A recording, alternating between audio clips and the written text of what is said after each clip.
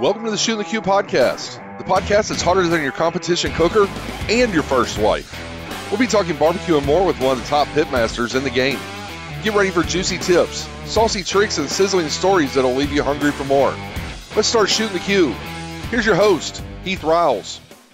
How's it going, everybody? Today we've got a special guest in house. Of course, besides my wife, Candace, we've got Kevin LaRocque here today. I know a lot of people pronounce his name wrong, but not me. I get it right. Only when I come here between you and Mitchell. Why you got to throw my name in it?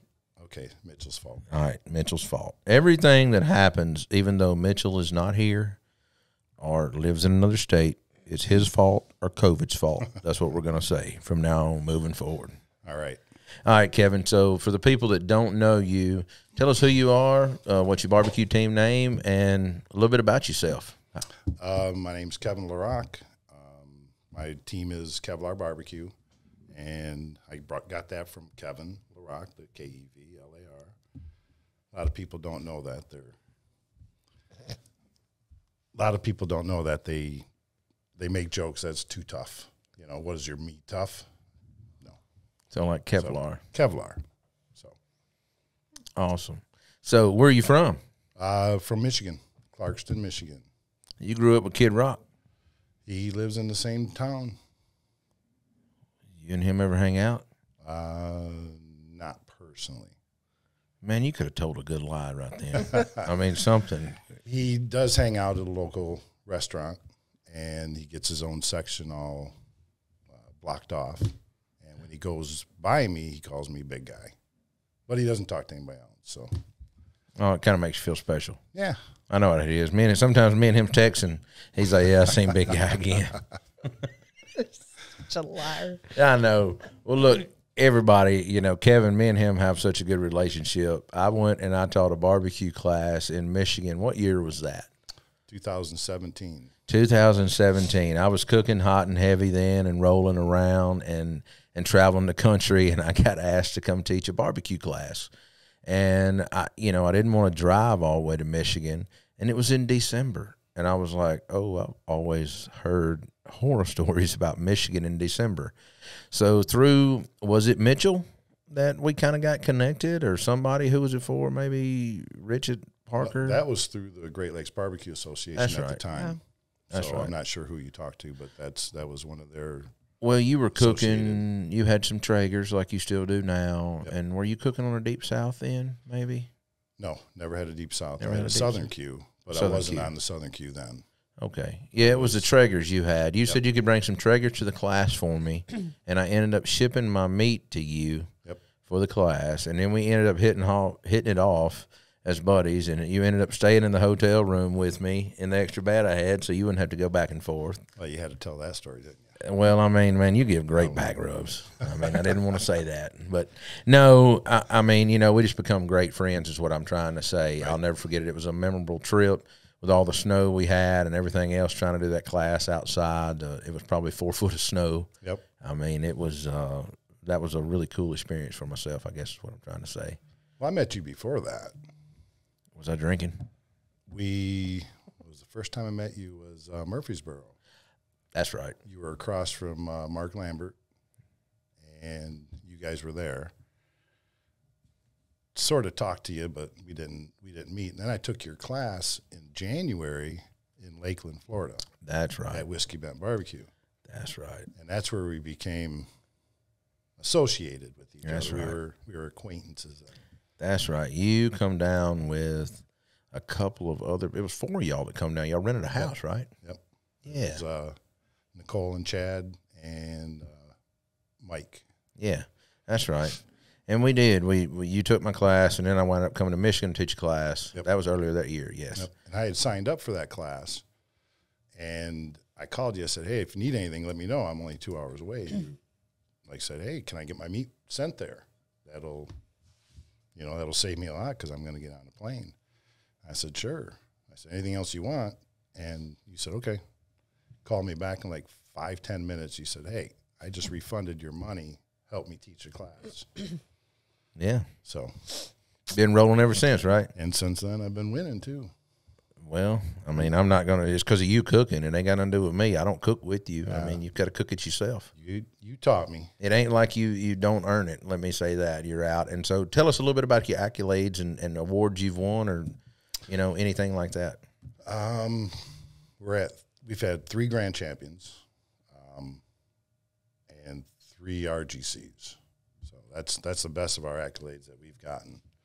Besides going to the Jack, you know, our first time draw for the Jack, we were drawn, and 74 or 76 teams, and we ended up taking second in chicken and 10th overall. So it was an awesome Jack experience for us. That's a great trip to the Jack. Yep. First time I ever went, we wound up with a second place 180 brisket and a second place 180 sauce. It's nothing like cooking in that hollow down there in the middle of October. Oh, it was awesome. We were just, I think me and Matt were going to go like head to head because I was messing up the chicken, and we ended up winning, or second place. So well, he apologized. You can't beat that. Now, you've also won Team of the Year a few times in the Great Lakes Barbecue Society, right? Yes. We've gotten Team of the Year overall. Last year for Division 2, because we split it up and got Division 1, Division 2, and I can't run with the big dogs and do 15 comps a year. So we won Team of the Year. Overall, we won brisket and ribs this year.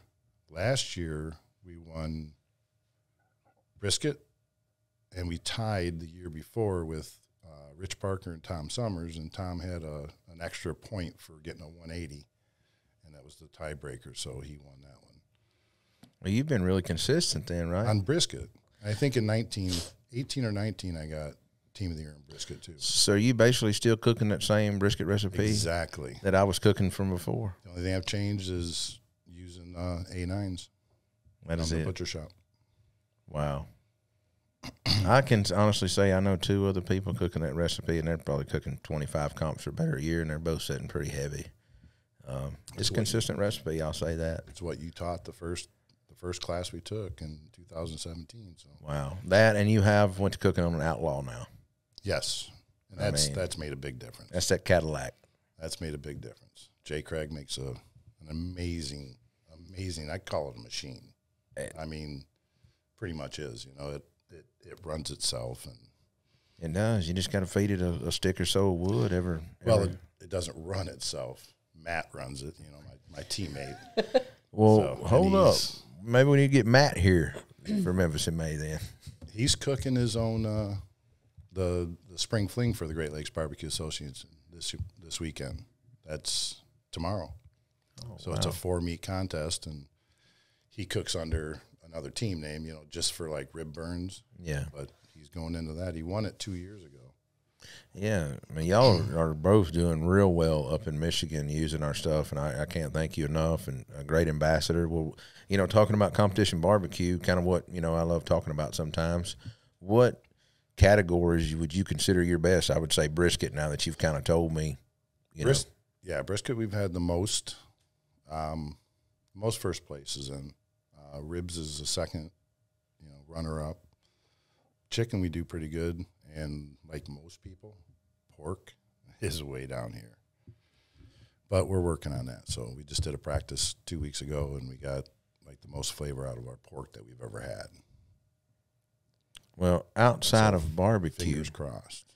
Outside of barbecue, I know we're kind of jumping around here. I got to ask, what you didn't tell us, what do you do for a living outside of barbecue? I have a lawn and landscape company. I've had this is my 33rd season, 33 years, and snow plowing in the winter, So now snow plowing just sounds interesting, and for somebody like me that we don't get all that kind of stuff here, right? I mean, when gosh, if a snowflake falls here, people everything closes, and I mean it's like the world's ending. Yeah, here. If they call Seriously. it for it on forecast, all the schools close before snow even starts these days. Yeah, some of my customers, if we're not there within 2 hours, they're doing the same thing. So it's like babysitting for customers, you know. Well, what's kind of the wildest story you have about plowing? That's got to be some kind of, you've got to have something good. I put a new guy in a truck once, in my diesel truck, and I had one of my other trucks, and we were doing this big restaurant parking lot. And I showed him how to do it. He's never plowed before. I showed him how to do it. I said, okay, you know, that's all you got to do with the diesel is just barely gas it across, and at the very end, give it a little gas and push the snow up the bank. So I'm plowing another area, and all of a sudden I didn't see Steve backing up. I was like, what the heck? So I backed down into that area. He's 10 feet up into the snowbank. He floored it from the beginning of the parking lot and just held it across and kept going. And he climbed the bank and beached my truck in the snowbank. That was 8 feet high. So did you have to pull it down? Oh, yeah. Yeah, I had to hook it up, and you can't get off of there. So what kind of degree are we talking about here in incline? Oh, he made it up to the top. He was almost flat. The back wheels were still down, but he made the front wheels and the plow up the bank. Yeah. Wow. Did he continue to have a job? No. Well, he did with the lawn, but not snow. He was a shoveler, and I had an extra truck, and we got a lot of snow that day, and I'm like, well, wouldn't hurt. We'll just put him in the truck. So you have terms for, like, shovelers. Yeah. What do you mean by that? Like somebody gets out and shovels the sidewalks? Sidewalks, in front of the garage doors on residential houses, you know, the sidewalks up to the front doors. Full service, you know, like a concierge service. Oh, I didn't realize you'd done all that. Yeah. There's only one way to do it. Do it right. That's what I said about barbecue. Do a job, big or small, do it right or not at all. That's what I say. Is that your motto? Yeah. Is it your motto? Did I steal it? No, that's a great motto. Well, you know, I always like to hear stories. I'm going to be honest with you. I'm a big story guy. So if you've got that about snow plows, tell me what's your wildest story in competition barbecue. I ask everybody else. I know you've got to have seen some crazy nonsense, either, you know, something has happened at a contest, or maybe it's something on the way to a contest. Oh. Yeah. We were on our way. And this is PG. Yeah. Oh, it's PG. All right. We were on our way to the Hoosier Barbecue in just south of Franklin, Indiana. Matt and I left. I got a fifth wheel toy hauler, 31 foot. I just put brand new tires on this, tires and rims. We start heading up I-75 at 4:05 in the morning. We get 20 minutes up, and all of a sudden I'm looking out my window, and there's sparks, like I'm watching, what's the Tom Cruise movie? The race movie. Oh. When he crashes at nighttime, you know, there's sparks everywhere. I lost both rims and tires. My trailer, the driver's side, dropped right down to the hubs, to the axles. And I was like, oh, my God, Matt, I'm looking in the rearview mirror. And that's all I see is a tire coming faster than us as we're pulling over. It's still doing 70 miles an hour, and it's probably still rolling today. We never found it. It was 4:25 in the morning. There was no. That's scary. Yeah, we sat there for 6 hours because no wrecker will come on I-75 to work until it's light time. So 7, 8 o'clock a.m. is the first time they come out. Really? Yep. Wow, I bet that was a kind of a scary experience then. So we sat up on the bank because that's scary sitting on the side of I-75. You know, one truck or one car just looking down for a minute can just blast right through you. Well, we sat up on the banks, got some lawn chairs because we had them in the trailer, and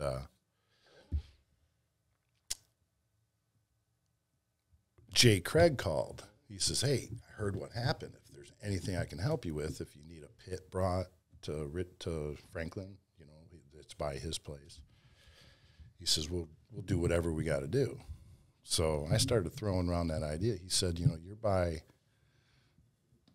the Indianapolis down there, you know, and they rent trailers. You can get a trailer rented. So I started thinking, well, Matt was so mad. He was like, I just want to go home. So I made the decision, we're going. So I ordered a trailer, had it set up right at the comp. They brought it out, plugged it in, air conditioning, everything on and out. I had a small trailer, took my Outlaw off of that trailer, put it on the small trailer, put everything in the back of the truck, and we drove to Richmond. We made it for the comp. And you left the trailer sitting on the side of the road? Yeah, I called a company, and they had to come out, and they fixed it on the side of the road enough to pull it to the dealer. And they got it to the dealer, and the insurance took care of everything. And you're still cooking out of that trailer today? Yep. Now I've got to ask, who makes that trailer? It's a KZ Sportster. But the key is check your lug nuts. Well, you need to check your lug nuts and your tires and your bearings for every long road trip. I do mine every year. I'm a believer. I do my bearings and the whole plates. If we're going to be traveling much, we do the same thing. I mean, you just can't. I don't like being broke down on the side of the road. We carry spares and impact guns with us, and we look like NASCAR if a flat happens, which is not, knock on wood, very often. But I don't like pulling. There's probably a running joke about me and pulling trailers. Everybody knows that I don't play around. When we go, we go. Oh, yeah, you're doing 85. I mean, we running 80, 85. There used to be times when Candace would be in a car and she would slow down and me and another guy would be pulling double trailers and we'd run clean out of sight of her. I mean. I'd rather be driving myself sometimes than shaking along the way. Well, not shaking. You're talking about the wind and those long trailers. Swaying. That's why women live longer than men. You're right. I think it's the adrenaline rush, too. You know what I mean? Maybe I should have been a race car driver, hell. I've thought of that. Well, I had a problem, but I've always kind of drove with a little speed behind me, and I feel like maybe I should have been where I was from, they used to run whiskey all the time in cars and all that, like old moonshiners. Well, I used to get in trouble, and this is not a joke. My dad was still living, he could tell you. My mom, we call her up right now. I was a dirt road racer, is what I call myself. And we had a group of friends that we raced the dirt roads. And, you can slide in dirt roads, and you can't do that on the pavement, right? Mm-hmm. And so we all had little trucks, and I had a Toyota, I had a S10 one time, a little Chevrolet. And we run these dirt roads. By the time you clutch it and you're in third gear and fourth gear going around these banks, you can't flip them on the dirt roads. But we used to get the law called on us all the time by almost running people in ditches and all that. So that's totally different times back then. Oh, totally different. Wait. You're still a youngster, so compared to me. I'm not that big of a youngster. I mean, I'm 44 now. I feel like I'm 60. I got 11 years on you. Well, I think I was in junior high by the time you were born. Man, probably, but I was pooping big turds when I was small, though. Gosh. That's the thing about it. Well, it sounds to me Shootin like the Que. You have a hard time getting places. Speaking of like adventures, so let's tell everybody you're here because you came to help us out this weekend. South Haven Spring Fest. Yes. Came, and you're coming to Memphis in May. Yes. Coming to help. So you kind of came this weekend for a practice run. Right. And you did not have an easy time getting here. No. So what all happened? Let's hear this. All right. Well, my first flight was taken off at 7 a.m. from Flint, Michigan. We loaded everything. We got taxiing out on time, and there was a storm in Chicago, so FAA shut down the airport. So we sat on the runway for an hour and a half, 8:30, 8:25, 8:27, something like that. We started moving. I had a connector flight in Chicago at 8:06. Which they're an hour behind me, so 9:06. When we took off, we only had a half hour before my flight took off, and they closed boarding at 15 minutes before the takeoff. So when we finally got there, I missed my connector. Well, it was a rat race they're trying to find me a flight. They couldn't find them at the desk, so I had to go to one of the courtesy phones, and that lady helped me. She found me a flight. So I was flying from Chicago to Dallas, Fort Worth, and then getting a connector. I had like an hour and a half, 2 hour layover, and then flying from there to Memphis. The flight from Dallas, Fort Worth was supposed to leave at 4:56. Then it got delayed to 5:20. Then it got delayed to 5:46. And once it got delayed the second time, we found out that they had no crew. So they were waiting for a crew to come in. They didn't even have any crew to help board people. So then they delayed it a third time because the captain wasn't there. They finally got a captain, and they came over the PA and said, we got a captain, but he's in the air on a flight right now. When he lands, he's going to come here and fly this one. So everybody's all happy, finally. Then they delayed it to 6:47. Then it went to 7:07. Then they said it's raining and they can't load the luggage because the ground crew won't work loading the luggage. And then they canceled it. Gosh. So. And what time was that when you finally got the last call that they canceled? 8:07, something like that, was the last time that the flight was supposed to take off. 8:07 or 8:20. I think it even went to 8:20. So we went from 4:56 to 8:20 delays. Finally, they canceled it. Well, if you've ever been in an airport when you got a canceled flight, everybody's running for the next line. Luckily, Megan, my girlfriend, got right on the computer. She started working on the computer and looking for flights, and we couldn't find any flights. Rental cars, everything was, because there were so many people, only 2 places out of all the rental places would do one way.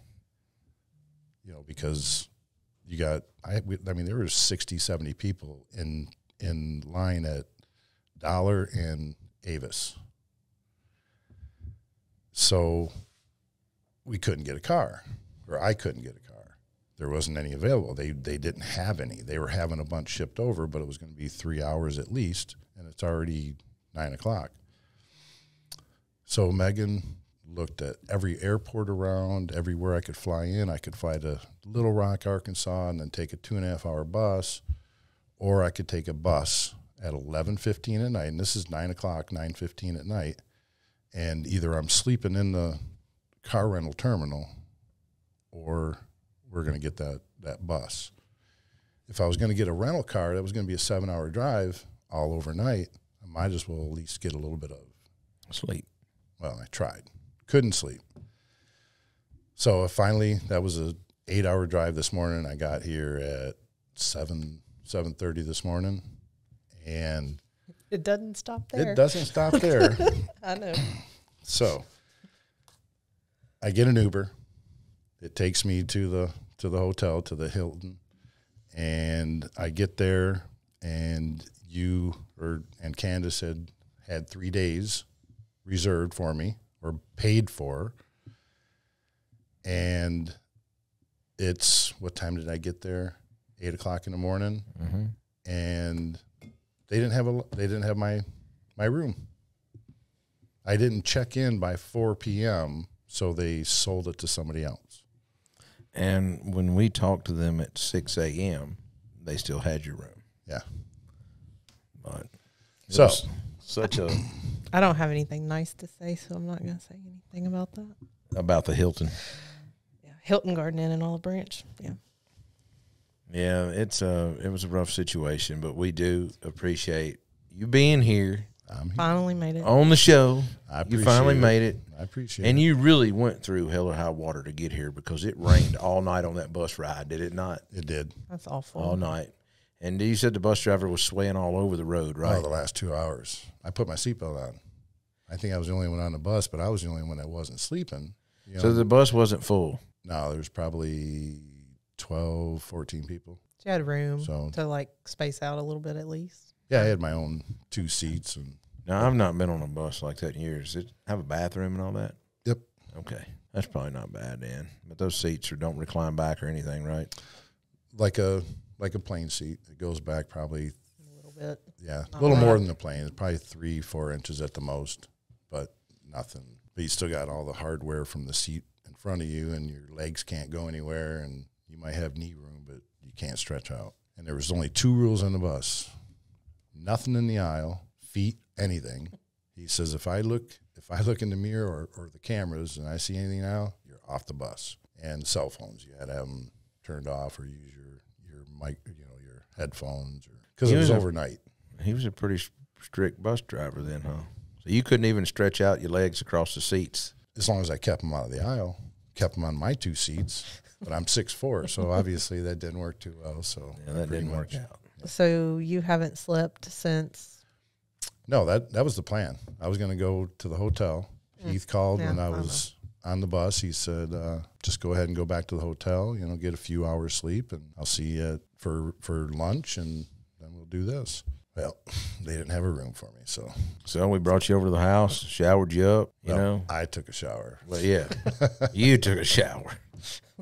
Let me rephrase that. Yeah. You took a shower. And I appreciate the hospitality. That was, Oh, yeah, man. That right there, I mean, once I got to the hotel and there was no room, I wasn't tired. I was wide awake. I got a coffee, and I was like, let me just get a shower, and It's just like shoveling snow, right? we'll go. You're just going right through it. Because you probably had some long days shoveling snow, right?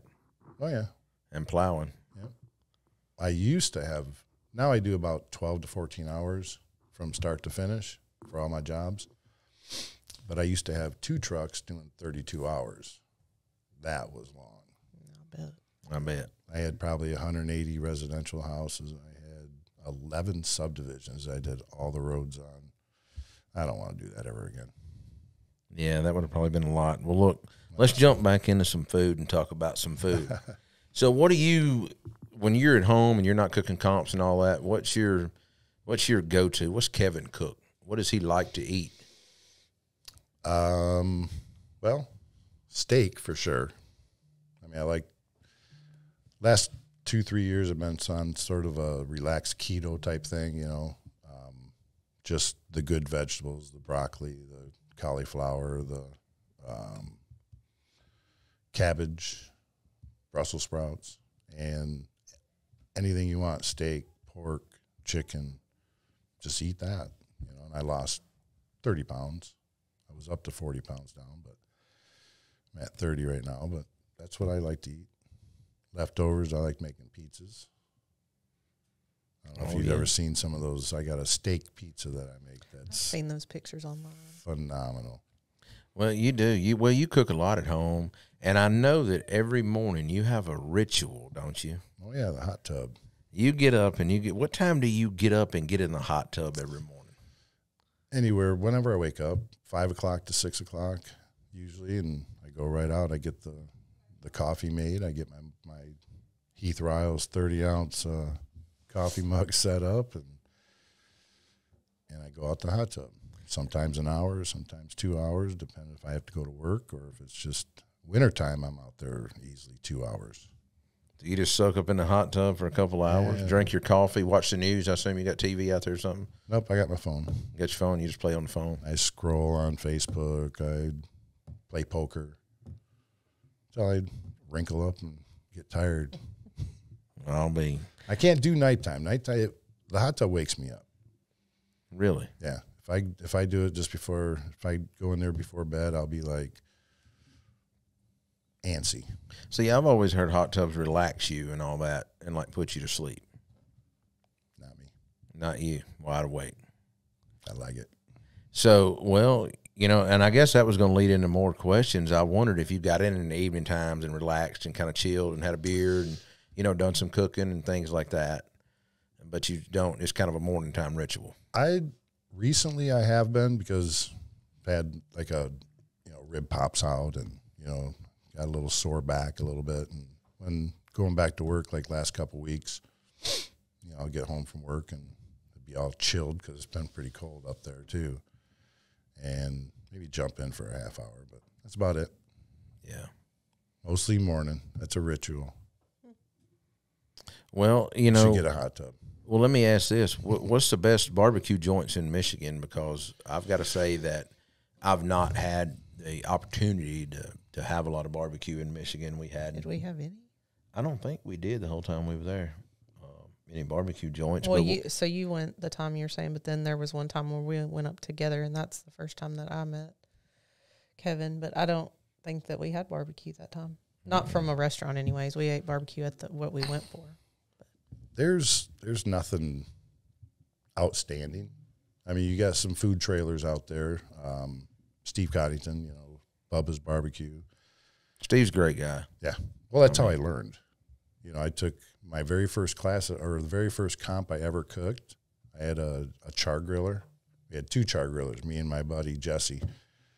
And we said, let's go cook this Auburn Hills contest. It was a KCBS, a pro KCBS. We pull in there, we pay the thing, we get everything. I only knew how to cook in my backyard. I had no idea that there was a flavor profile for judges and all that.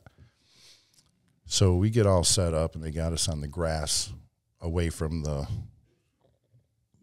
main part, all the big guys. Right across from us is Mark Rasmussen, Smoking Aces, with a smoker out of the back. The trailer looked like a NASCAR hauler. And we're like, this is what we're competing against. What the hell are we doing? And I think he ended up winning that year. It was 2013. And we finished dead ass last, but we weren't last in every category. So we finished. And as soon as I did that was the same year that Steve Coddington won the Barbecue Person of the Year. He beat me out. Through Kingsford and Stephen Reichland. And the owner of the restaurant that he was at that time said, I want you to have a barbecue team and, pick a team and travel.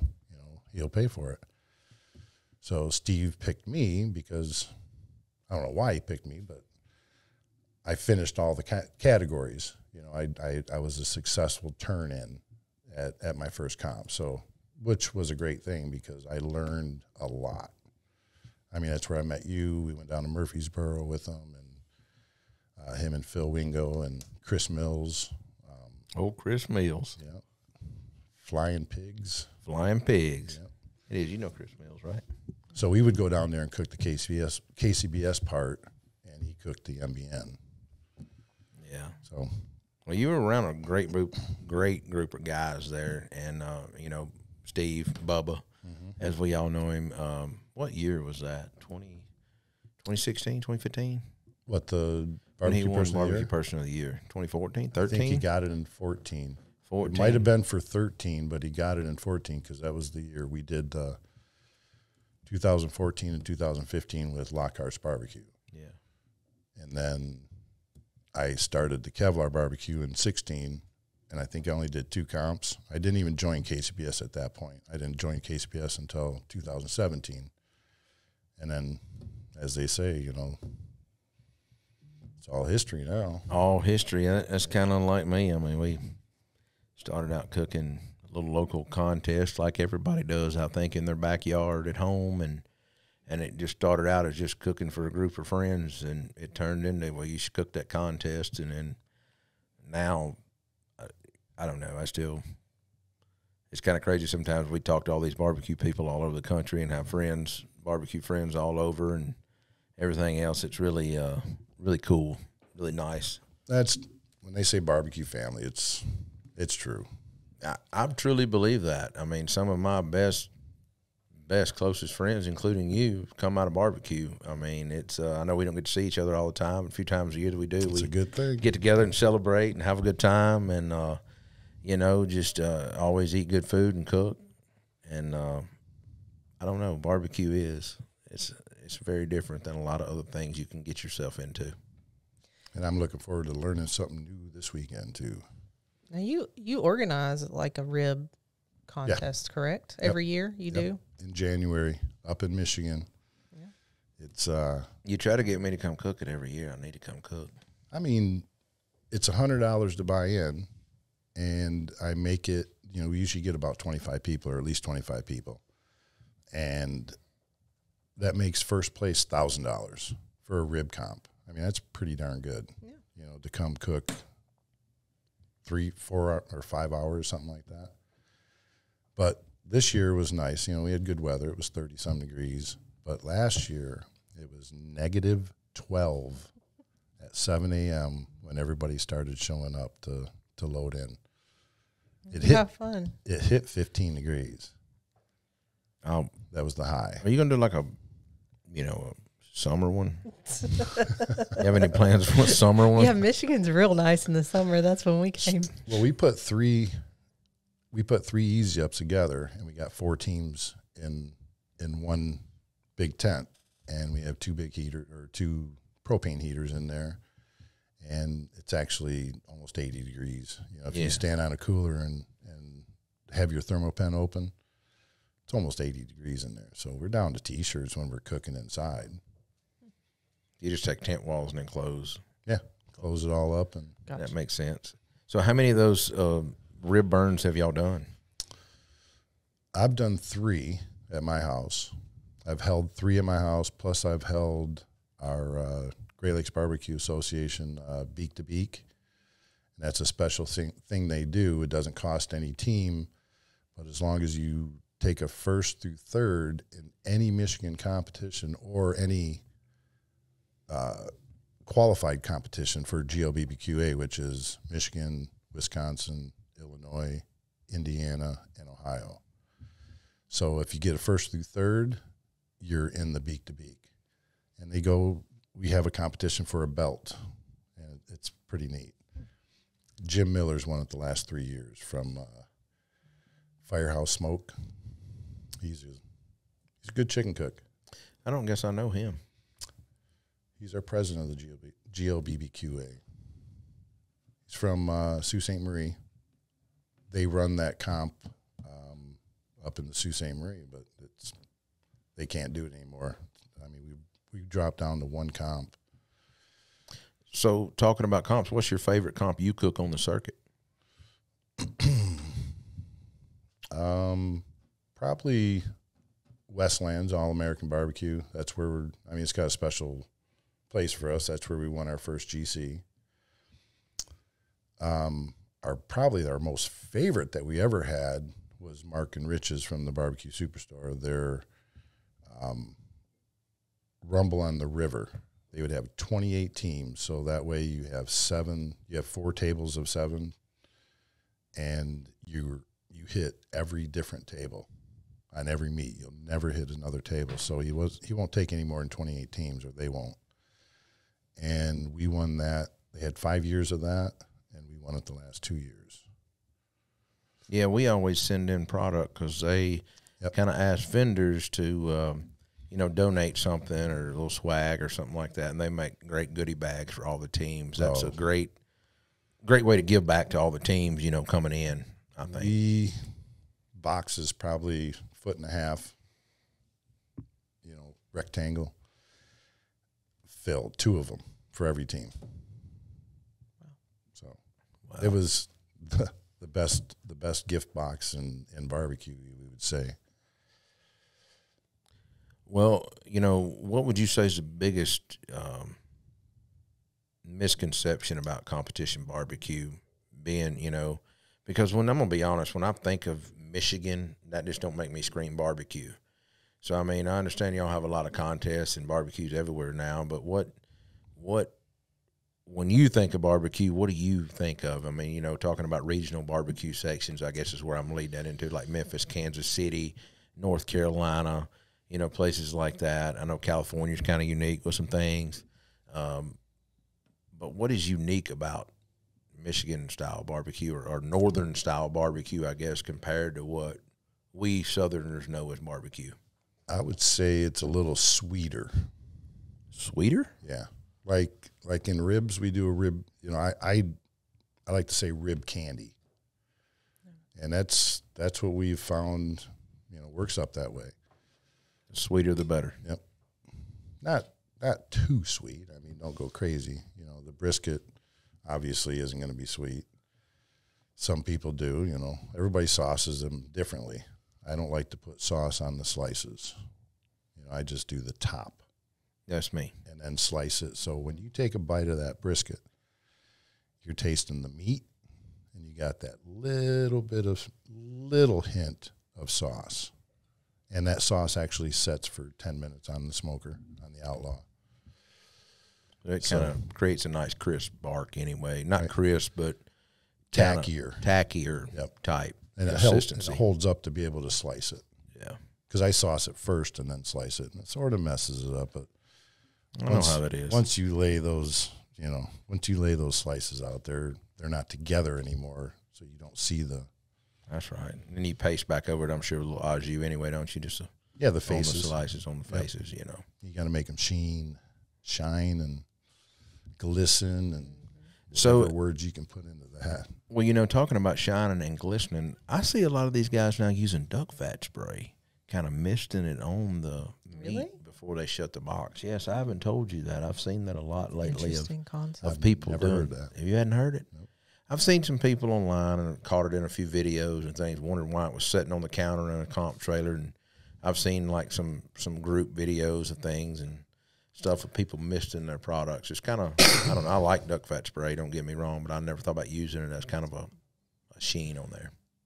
I haven't had any luck with the duck fat spray. Every time I go to spray it, it comes out in like solid streams. I can't get it to spray. Well, it probably won't run in -12. The temperature you're in. Okay, it gets 80 to 90, in the summertime. It was warm when we went there. It was warm when we went there. It was warm. Well, I guess, man, I guess with you it's a little bit different than any other podcast guest because we just have so much to catch up on when we see each other. It's probably been more like general conversation here than a lot of the other podcasts we've been on. But, I appreciate you being a good friend, man, and always have my back and support. Is there anything you'd like to say, before we jump off and anything like that? I always like to ask this crazy question, I guess, before you wrap that up. Sometimes some of these guests, is there anything you carry in your pocket every day that's just useless? Nope. Everything you use is in your pocket. Everything I use is right here. Nothing weird. Nope. All right. I like to ask. We've had some people carry weird things in their pockets. So, well, tell the people where they can find you at. Or you got anything left to say? Would you, No, I look forward to this weekend. Well, I'm a little sad that I missed the setup. I wanted to be here for the whole shebang, and well, we'll give you that full opportunity at Memphis in May since you're driving down for it. Oh, yeah. We'll tell you when to be here, and we'll roll that way, all right? We'll be early. I'll let you set up as much as you want to set up. Don't say that. Sounds like you're going to use me. No, I would not do that, man. We try to keep our setups minimal and everything else, but, I don't know if I know we talked about it a while ago. You was in town for South Haven Spring Fest, but Kevin's kind of, coming in and helping me at Memphis here. I can't run 2 pits at once and keep up with everything, so Kevin's going to be one of the guys that helps run one of my pits, and I don't want to trust anybody with that job. He's a hell of a cook himself, and keeping the temperature consistent when we throw those ribs on there to cook, we're going to see we can't turn out. So let's go down here to South Haven and see what we can do this weekend, brother. Oh, you put some pressure on me. I know. You might want to sleep a few hours. You might want to get a few hours of sleep tonight. I'm not going to keep knocking back these cold ones with you today. I will be out like a light this evening. Yes. Well, look, I appreciate you. Where can everybody find you at if they want to connect with you, Kevin? Pretty much just Facebook. I got a Kevlar BBQ page, and that's pretty much it. Pretty much it. I mean, I just do competitions. Everybody's like, that's hard work. Well, yeah. A lot of people that have been in the competition, they're like, well, I like to cater because it's guaranteed money. Well, I have a job. So, this is just passion and just a great hobby to get into. It's an expensive, great hobby to get into. Very expensive. Yes. Well, look, we appreciate you coming on today. Thank you. And hope maybe when you get back in town from Memphis, we'll get you on again and we'll recap some other stuff. All right. Maybe you won't have a long story to tell about how you had to get here, the journey. Hopefully not. Hopefully not. No, we'll be driving. That's right. We're going to take the Maserati down here. And last time we came down, it was 2,600 miles in 4 days. It's like a cannonball run, baby, ain't it? That's right. Me and Megan got in there and just. Y'all like to explore everything around, though. It's And I don't blame you. spontaneous, and you know. Last time y'all flew off to New Orleans from here. Yep, we went down to New Orleans, came back. We took a couple days going down. We went to Heavy Smoke over in St. Louis, and I think that's where it's from. And then we met you guys at Memphis Barbecue Company. And then you went and had beignets and coffee, right? Down to the shed, and then we went to New Orleans. I'd never been to New Orleans, so it was a good trip. New Orleans is a great food city. It is. Maybe we need to meet up down there. Let's go. Let's go. All right. All right. Appreciate you for coming on, brother. Cheers. Cheers. And Cheers. I appreciate everybody for tuning in, and we'll see y'all next week. Another episode of Shootin the Que. Be sure to like and subscribe to this if you want to hear every week's episode. We'll see you next week. Thank you for tuning in to the Shootin the Que podcast. If you have any comments or suggestions for future episodes, please feel free to reach out to us on our social media channels or through our website.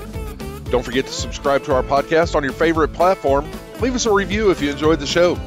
Until next time, keep shooting the Que.